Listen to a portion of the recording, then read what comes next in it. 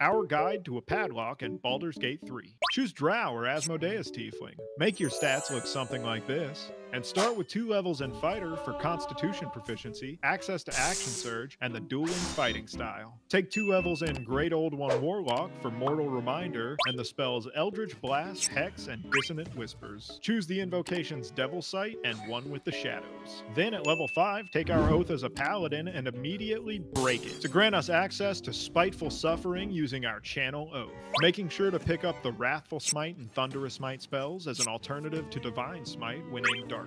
At level 6, pick up Defense Fighting Style for +1 AC, frighten your enemies at level 7 with Dreadful Aspect, then pick up the Warcaster feat to help maintain our concentration. By level 9, you'll gain an extra attack and level 2 spells. Wow. Now go instill fear into your enemies while you lie waiting in the darkness for your moment to strike. How would you improve this build or use